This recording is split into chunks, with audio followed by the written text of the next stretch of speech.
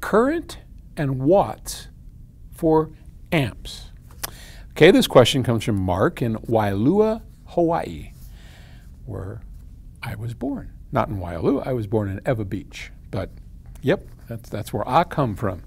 Hi, Paul. I was recently looking at YouTube videos regarding Magnepan speakers, and one reviewer stated that the amp makes a huge difference in how they sound. He's right about that. He was saying it's not about the watts, but about the current. Well, doesn't volts times amps equals watts? Volts should be a constant. How can you have a high current amplifier with low wattage? Certainly, the quality of the components in the circuit design make a difference for any audio component, but what is the voodoo that makes for a quality amplifier when driving finicky speakers such as magneplaners? Well, you know, this is a great example of kind of confusing terms a little bit. So you're absolutely right. Amps times volts equals watts. Pretty simple. Amps are the current, volt is the pressure, the size, and yes, the voltage should remain constant, and the current is there to supply enough wattage to make the speaker work. All that is true. So if we have a speaker, and by the way, magneplaners aren't one of those. I don't know where this comes from. I really don't. Magneplaners are one of the easier loads to drive in my experience, unless maybe they've done something recently that would change that. I don't know. But back in my day, magneplaners were easy loads, always have been.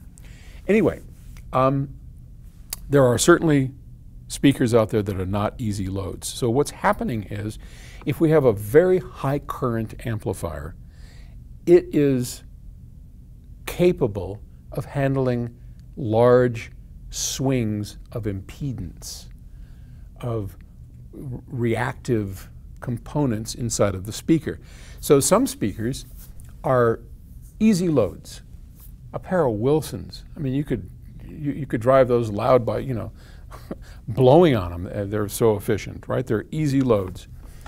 But many speakers are tough loads, and they need lots and lots of current to drive their low impedances. Because if you go to Stereophile, and John Atkinson does some great test results, and look at the impedance versus frequency curve. And like a magneplaner, at least back in my day, it was just fairly flat. But other speakers, whoa, the impedance is going up. It's shooting way down. Infinity used to be one of the worst. I mean, holy crawly. Bascom and Arnie would design ways to suck power out of an amplifier to give the bass boot, and you'd see this thing dip down to half an ohm. And when you do that, you need lots and lots of current. But where the confusion comes into, and Mark's absolutely right, doesn't that mean there's more watts? Yeah, absolutely. If the voltage stays the same and the current goes up, up, up, up, up, up, up, in order to handle the lower, lower, lower impedance, if you were to measure that, the wattage is going straight up. Absolutely. Amps times volts equals watts. End of story. No voodoo involved, but that's what people are talking about.